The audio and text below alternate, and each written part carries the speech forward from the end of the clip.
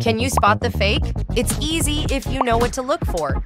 Here are 3 ways to tell the difference between legit animations made by trained medical illustrators, like us, and AI slop that escaped someone's laptop at 3 a.m.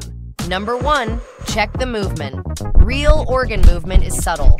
Breathing, pulsing, stretching. If everything is flying, spinning, or wobbling like Jell-O, yeah, that's AI. Number 2, texture test. Medically accurate organs shouldn't look like chrome, Play-Doh, or gummy candy. If it looks unnatural or toy-like, that's a red flag. And number 3, does the anatomy make sense? If the heart has more tubes than a plumbing diagram, or pieces keep disappearing like a bad magic trick, congratulations! You spotted the fake. So the next time you watch a medical animation, ask yourself, does it look like real anatomy or shiny balloon animals pretending to be organs?